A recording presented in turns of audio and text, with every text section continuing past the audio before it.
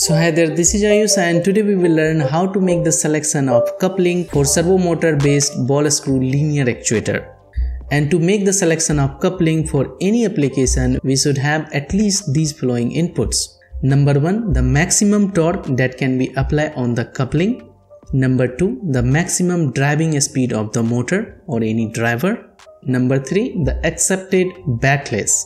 And number 4, we will need the driving and the driver shaft size. And on the basis of these three data, we can select the suitable coupling type. And in our case, we have to connect the motor with the ball screw. And we have already made the selection of motor in the earlier part of this series. And the motor shaft size is 19 mm. And our ball screw diameter is 32 mm, but this is a screw size, not coupling shaft size. So first we have to design the ball screw ends according to the bearing arrangement that we have already selected in the earlier part of this series.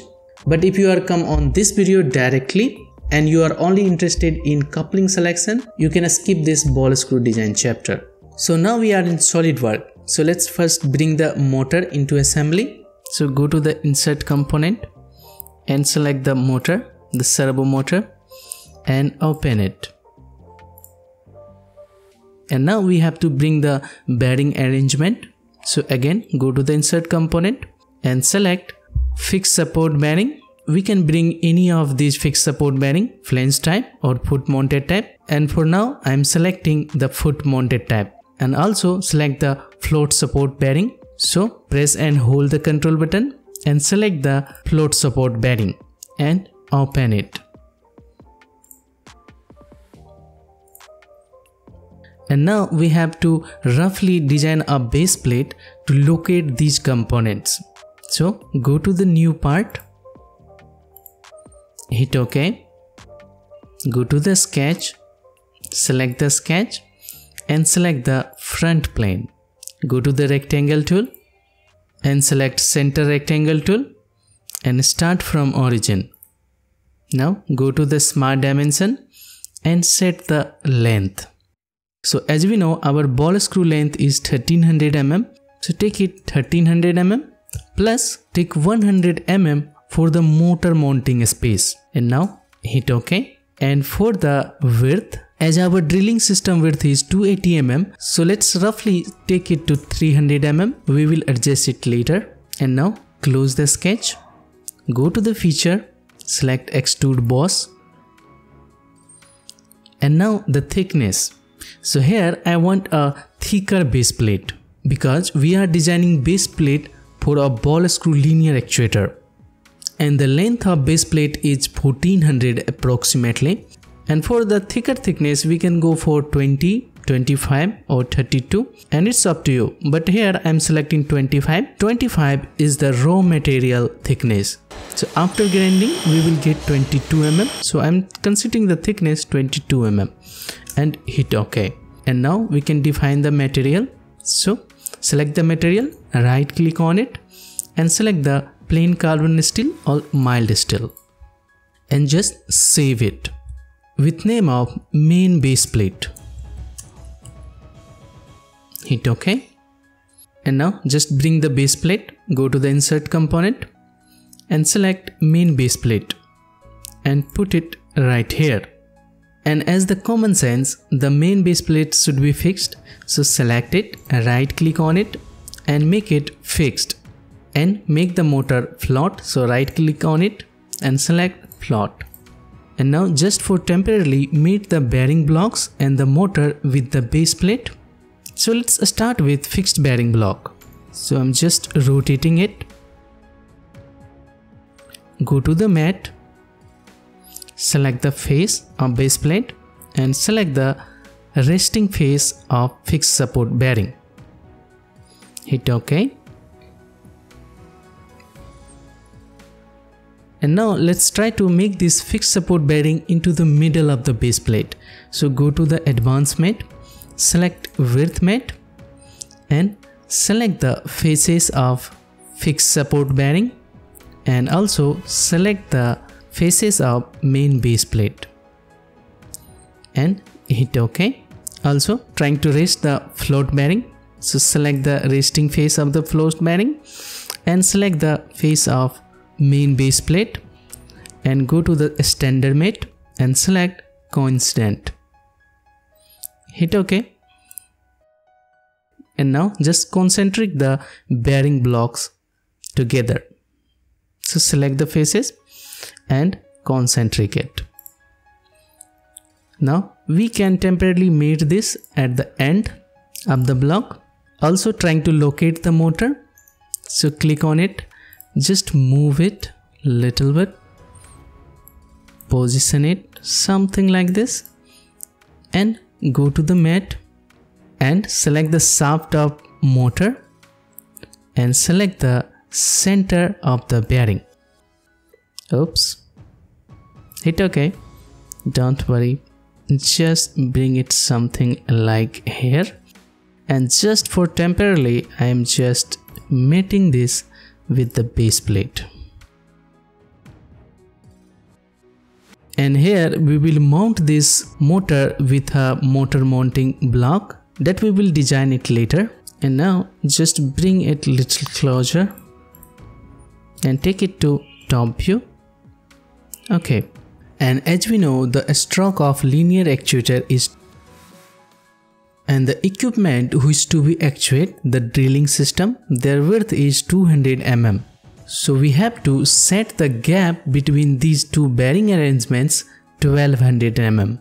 So go to the mat and select the faces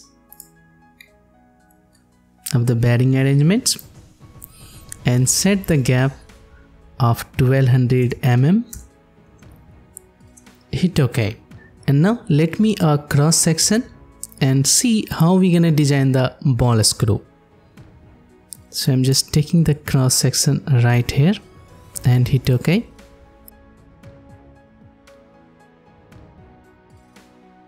So let's start from motor side.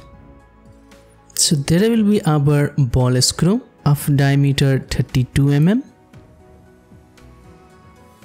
a threaded ball screw.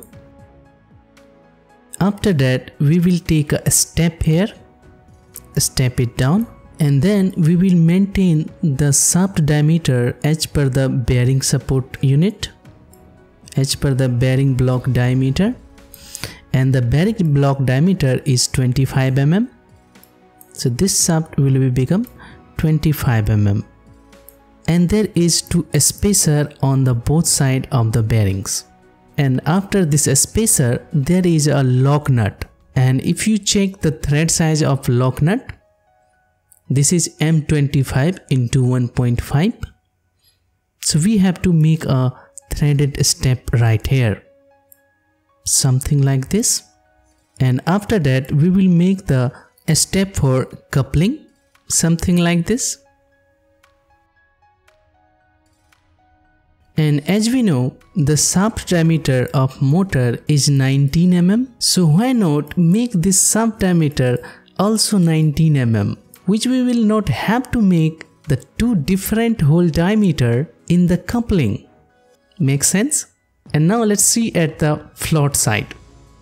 Okay, so here will be our ball screw diameter, which is 32 mm. And after that we have to step down the shaft diameter and make the shaft diameter as per the bearing block, which is 25 mm. And here this bearing is floated within the block, so we have to lock this bearing with the ball screw.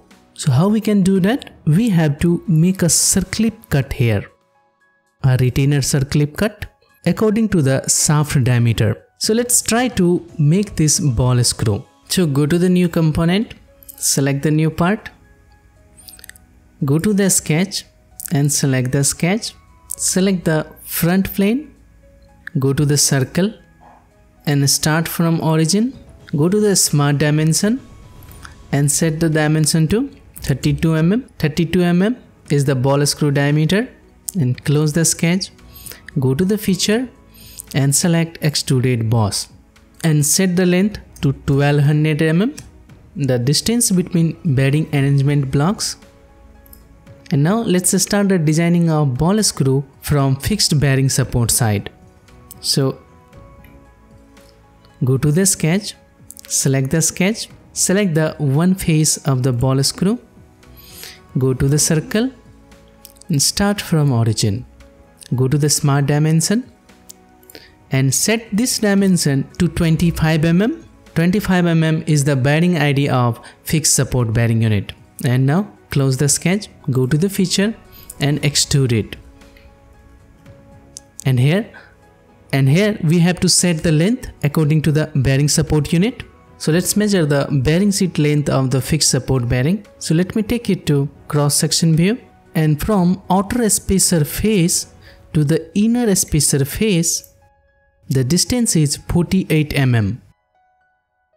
So we have to consider the step length less than the 48 mm, because if we will take the step length more than 48 mm, this lock nut will not touch the face of a spacer and the ball screw shaft will not tighten within the fixed bearing block. I hope you get my point. So let's consider the step length 45 mm, and it's up to you. You can go for the 46 or 47. So set it to 45 mm and hit OK. And now we have to design the step for lock nut. So go to the sketch, select the sketch and select this face and go to the circle and start from origin. Go to the smart dimension and select the circle diameter, and the lock nut thread size is 25 into 1.5. So just for identification, I am taking it to 24 mm. This is just for identification. This is not the thread size. We can make the thread on it later. Close the sketch and go to feature, go to the extruded boss, and now set the length of lock nut step, and the length of lock nut is 15 mm. So set it to 15 mm for now. We will adjust it later. And now we have to design the coupling shaft step. So go to the sketch, select the sketch, select this face and go to circle and start from the origin. Go to the smart dimension and set this to 19 mm. Now close the sketch, go to the feature, go to the extruded boss and set the length to 20 mm for now. We will adjust it later. And now we have complete the rough design of ball screw at the fixed bearing support side. And now let's design the ball screw at the float side. So go to the sketch, select the sketch, select this face, go to the circle and start from origin. Go to the smart dimension and set it to 25. 25 mm is the idea bearing. Close the sketch, go to the feature and extrude it. And now we have to check the width of bearing. And the bearing width of the float bearing unit is 15 mm. So set it to 15 plus 10 mm. And why I take the 10 mm extra? I take the 10 mm extra for the circlip cut. We will adjust it later. So now just hit OK and save it with name of ball screw. And now close the part. Go to the insert component and bring the ball screw right here. And now just fix the ball screw with the bearing unit. So go to the mat and select the bearing step and also select the bearing step within bearing unit and concentric it and hit OK. And now just mate the faces, face of the spacer of bearing unit and the ball screw step and hit OK. Hit OK. And now take the cross section and check it. So select the section view and hit OK. And now take to the normal view, and this is the bearing step, and here is the clear gap, which is fine, and this is our lock nut, but the shaft step is shorter here. So what we can do, we can just increase the length of this threaded step. So first measure it. So go to the measure tool and select the faces, and the normal distance is 3 mm. So what we have to do, just double click on it and change it to 15 plus 3 mm and rebuild it. Now this is totally fine. And now let's look at the other side. So the ball screw step is up to this face of the float bearing, but it should be up to this bearing face. So just measure the gap, and the gap is 7.5 mm. So what we have to do, we have to just increase the length of overall screw by the 7.5 mm and just rebuild it. And now have a look, and this face is butt with this bearing face, and you might be feeling the bearing is intersecting with the ball screw, but this is not the case. This is just because of cross section view. So just take it to in middle, and now we can see this is totally fine. And now we have to add the circlip cut here, and for that we have to check the circlip groove diameter for 25 mm of the shaft diameter. And here I am referring a standard circlip DIN 471 metric standard, and we need to know the dimension of G, the groove diameter, and the W, the circlip width, and also we can look up to N. So here in the row of 25 mm shaft diameter, the groove diameter is 23.9 and the tolerance is bilateral, which is minus 0.21, and the width of groove is 1.3 mm. So let's try to cut this groove in our shaft. So let's open this shaft. So first we have to take a plane from this step at the distance of 15 mm. 15 mm is the bearing width, and then we will make the cut of circlip here.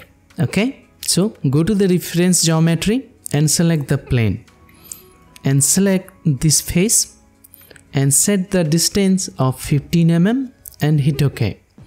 And now go to the sketch, select the sketch, plane is already selected. Go to the circle and start from the origin. Go to the smart dimension and select the circle and set it to 23.9 mm, and the tolerance we will define it into the manufacturing drawing.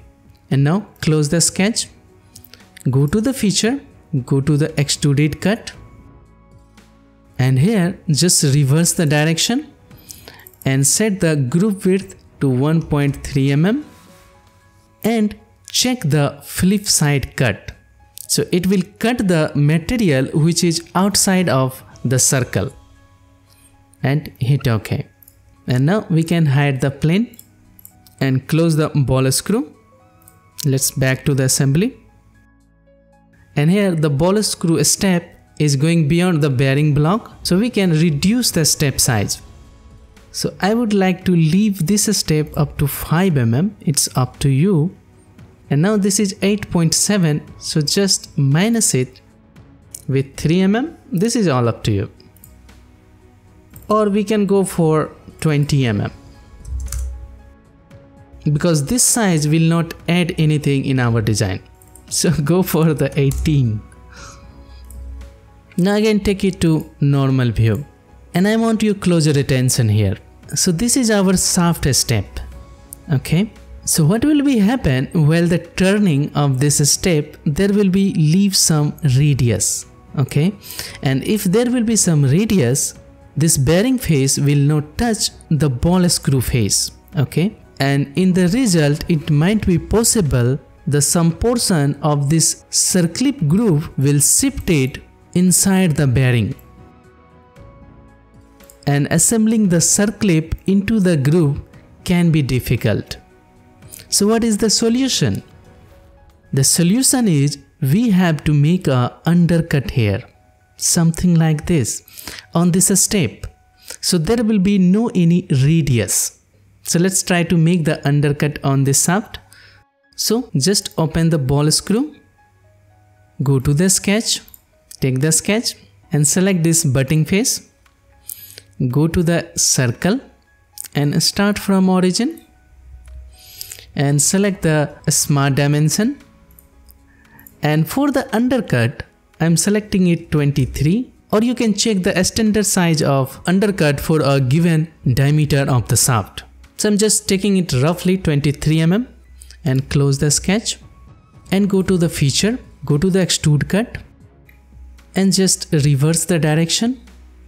And here I'm taking the length of undercut 1 mm, or we can take it to 1.5 mm. This is up to you. Oops, we have to flip the side to cut and hit OK. And here is our undercut. We can add some fillet here as per the standard, but here I'm not checking the standard. You can take your time to check the standard. I'm taking to 0.5 mm and back to the assembly, and this is perfectly fine. And now we should also add the undercut at the fixed side bearing block right here. So let's open the ball screw again.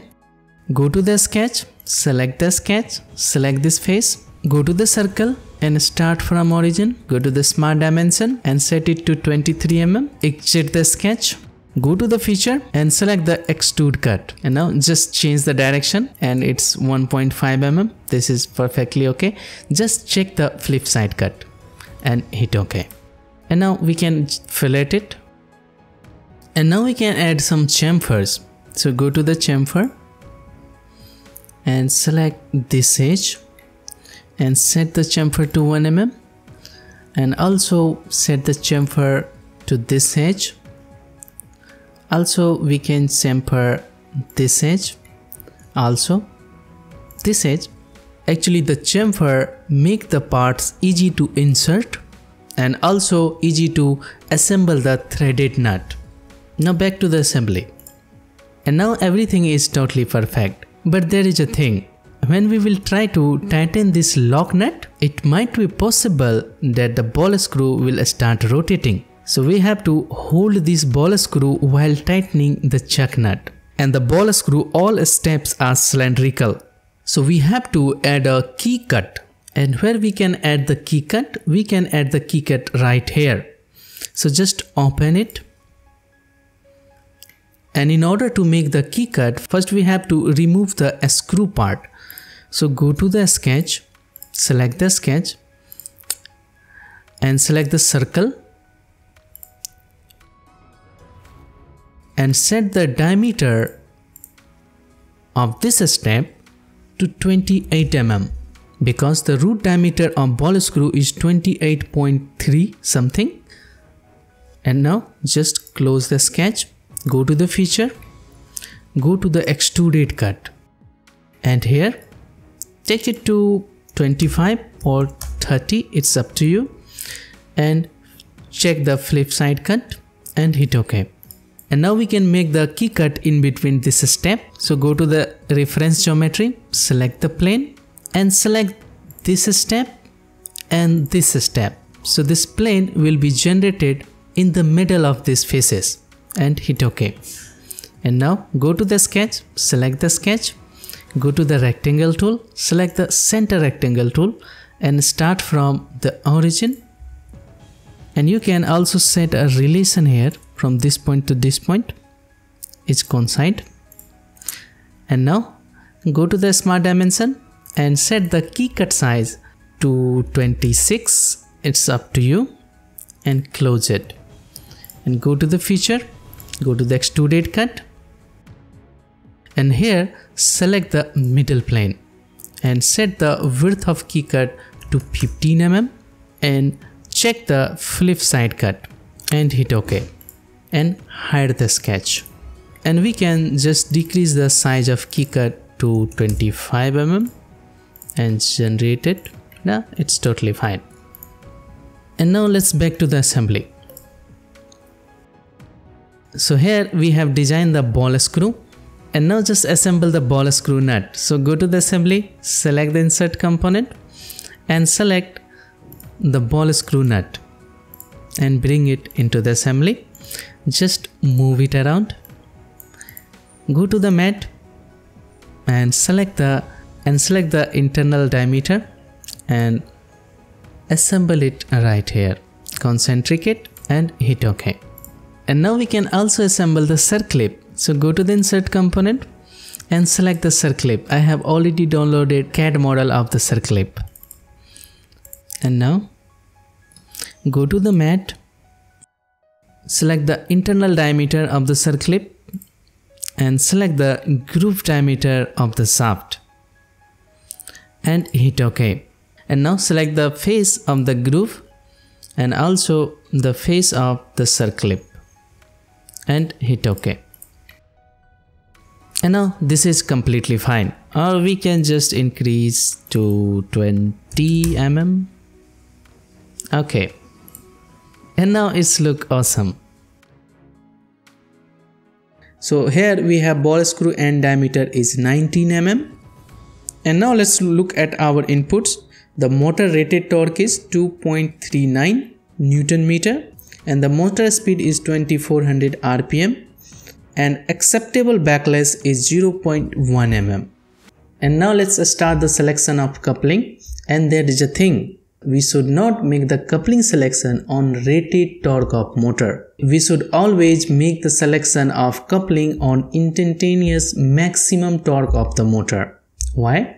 क्योंकि अगर accidentally हमारा sliding plate या ball screw कहीं stuck हो जाता है तो motor अपना टॉर्क बढ़ाना स्टार्ट करेगा और वो एक मैक्सिमम टॉर्क तक जाएगा, मैक्सिमम इंस्टेंटेनियस टॉर्क तक। और अगर हमारा कपलिंग मैक्सिमम टॉर्क को वेयर नहीं कर पाएगा तो वो ब्रेक हो सकता है और हो सकता है कि उससे कुछ और भी एक्सीडेंट हो जाए। So as we discussed in the motor selection part, the instantaneous torque is 8.36 Newton meter. So for the servo motor with zero backlash, we can select one of these flexible couplings. This coupling for the high and moderate torque and zero backlash. We can select the bellow coupling for zero backlash and for huge torque. Also we can go for the split coupling for moderate torque if some backlash is acceptable.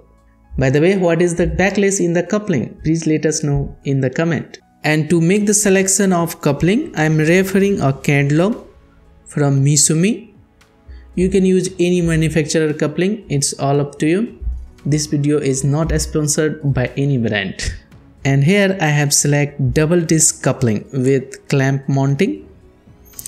Clamp mounting means if we will tight the side bolts, because this is a split, it will clamp the shaft. And select a clamp type coupling over side screw type coupling is always better in terms of holding torque. And also clamp type coupling do not damage the shafts as a screw type can might be. And coupling allowable torque is 10 Newton meter, which is more than our instantaneous maximum torque.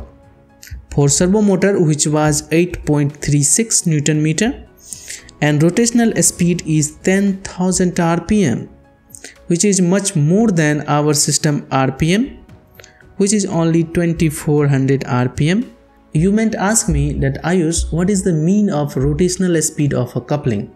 So we can understand it something like this, that this coupling can rotate up to 10,000 rpm at maximum allowable torque with maximum allowable misalignments, and coupling should not get damaged or should not get unbalanced due to the centrifugal force developed because of rotation. Also, if the coupling size will be bigger, there can be critical speed limitation. And you already know what is the critical speed. If no, you can watch this video where I have explained the critical speed in detail and how to calculate the critical speed for a shaft. And the hole size for shaft diameter is 90 into 19 and allowable lateral misalignment is only 0.25 mm because this is a zero backlash coupling, and in zero backlash couplings you will always get very minimum permissible misalignments, and this value we should keep in mind because we have to align the servo motor shaft and the ball screw shaft within 0.25 mm, and most of us ignore this detail, and in result the coupling gets damaged. So let's see how we can design the motor mounting block for this ball screw linear actuator to take care of this misalignment in the next part of this series. And I have already downloaded the CAD model of this coupling. You can also download it from the video description. Next part is on your screen, and thank you very much for the watching.